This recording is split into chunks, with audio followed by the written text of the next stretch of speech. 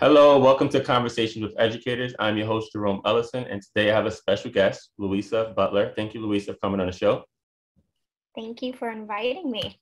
Thank you, thank you. So I'd like to start with a quick game. This game is called Pass or Fail, right? So I give you a topic and you tell me whether you pass it good or fail it bad based on your opinion of that topic, right? So Okay. um, snow days in school, do you pass it or fail it? And why? Fail it. It's just not safe. Thinking about Okay. the safety of the kids. Yeah. Okay. All right. All right. So you rather kids stay home like we used to. All right. Yes. Cool. Cool. So do you think that they should be home and remote learning, or do you think they should be home and have a day off of school and be able to have some time to themselves? Um, I feel a little bit of both. Okay. They can have, maybe an hour or two of just like some instruction remote, Mm-hmm. and then, you know, like kind of just be a kid, enjoy your day. Mm-hmm. I agree. Yeah. They need that downtime, right? Those are some of those experiences playing in the snow. Those like some of the most memorable time that you remember, even as an adult. So yeah, I think we Yeah. can't get rid of that completely. Yes. All right, so let's get started. So my first question is, when did you know that you wanted to be an educator and why? So this is a good question. I knew I wanted to become an educator when I realized I liked helping and supporting and just like guiding people. Mm, So it started out with just like people in my life. Started out with friends, with family, like siblings, and then I got really serious about it in high school, where I was helping out classmates. And my high school art teacher, she was just like, "You should be a teacher. You should go into education. Like you what was your seem really good." response? What was your response at that point? I think my first time hearing it, I was like, no, I don't know about that. But then, you know, she had at the time she had gone on maternity leave, and she's my favorite teacher from Mm, high school. So mhm, um I guess like just going through that experience, I was like, yeah, no, I stepped up mm, as one of her like best students, and I was just like helping out, around the classroom, helping mhm. everybody stay on track. So yeah, Okay. I Okay. got So you had that skill in you how to manage a large classroom and how to keep people on task. Right? That's an important skill, as you know, as a teacher. All yeah. right then. So about being a teacher, what's the most fulfilling thing, or what's the best thing you would say about being an educator?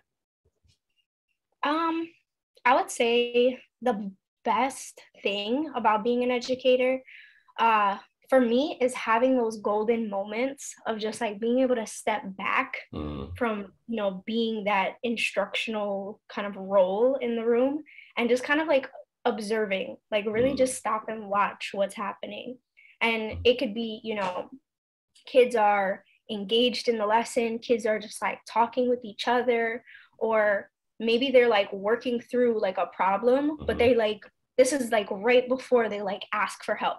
Like mm, they're like trying to figure it out before they like come to you. And I think those golden moments are like that's where they're being their self, you know? mm, Like they get to kind of just show you like who they are. And I mm. think like those moments, I think they're the most happiest. And Oh. so for me, my main goal, even above like academics, is like, are they happy? Oh. And so being able to see those things happening in the classroom, it's like, you know, getting swept away with academics and Mm, like getting through your lesson, you mm, kind of almost like forget that like this is a good like space to just be in right now. Like look at them, they're talking, mm, they're learning, like they're growing. mm. Um, Yeah, I and love for me, that. yeah, for me, Yeah. that's what success looks like. I love that. And one thing that I want to like touch on that you mentioned is like the moments in the classroom where they're happy or when they find their most joy. And I think, honestly, teaching now in the pandemic, a lot of people are having a difficult time finding that point for them, right? There's a lot of teachers leaving the system. There's students who are not happy in the classrooms. There's administrators who are not happy in the school buildings. Um, what is it that you think, what happens or uh, what moments can you pull from that you experience where students or teachers or administrators are actually being genuinely happy or finding joy? How do people find joy nowadays during these times? Um, well, from my own experience, like I definitely, especially going through the pandemic with the students, I can definitely feel like this is tough. This is a tough Mm-hmm. time that we're in. But some ways that like I'm able to find that joy is just, a lot of the kids have spent a lot of time like watching movies, like they're Mm-hmm. indoors. And so I ask them about the movies that they like and I play the soundtrack like as Mm-hmm. they're working. And Mm-hmm. like it's fun to just like let them sing and like let them kind Mm-hmm. of just dance and be creative. So um Yeah. and honestly those movies I like them too. I'm a big Disney. So yeah. That's cool. Like bringing their interest into the classroom, like listening to them and finding out what they actually do outside of school and trying to incorporate that in the classroom as well. And like not, like you said, another thing is like not making it so heavily academic, giving them some time to be free and to let down their guard and be a little, looser in the classroom makes them want to come to school, makes them excited about coming to school. And the more you get to know about them, the more relationships you can build with them. And they'll be excited just to come and hang out with you as a teacher in the classroom, right? And that's helpful as well to get them engaged and keep their attendance rate up as well. So great points. All right, last section. This is called Choose Your Teachers Wisely. So you kind of mentioned one of your favorite teachers, but I want you to think about your entire experience in school. Who is the most memorable teacher or your favorite teacher you've ever had, and why? What was it about that teacher? Um this one's tough. I have a few, but Just I pick think one.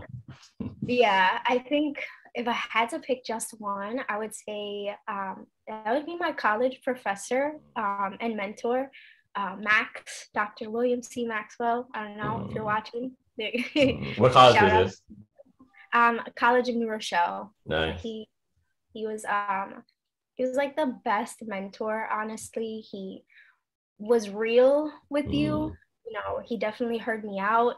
Um, he gave me a lot of support and then mm, not in a, coddling kind of way. mm, Just like mm, you need this push. And mm, I think I appreciated that most from him, just being able to like get that, and especially like college, you're figuring out what you want to do. yeah. I think he kind of like solidified just like Mm, we're going to be an educator and this is how you're going to do it and you mm, can do it. So mm. He gave you that validation, seems like, right? And he was an educator himself, so that kind of like reassures you that you can actually get this done and then be successful at it.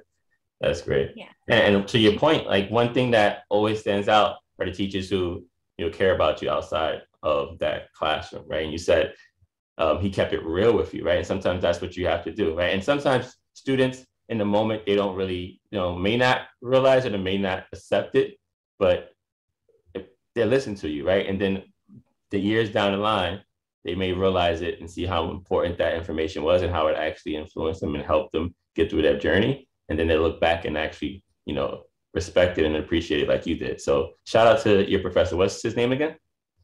Dr. William C. Maxwell, or just Max. Yeah, shout out that Professor Max. Yeah, you made a difference, definitely. All right, thank you, Luisa. That was all. Thank you for coming on the show. I appreciate your time, and you shared some great things and some great perspectives. So thank you again for coming on. Thank you. Thank you for having me. All right, thanks. That's all. Thank you guys for watching. Stay blessed, and remember, education over everything. Bye.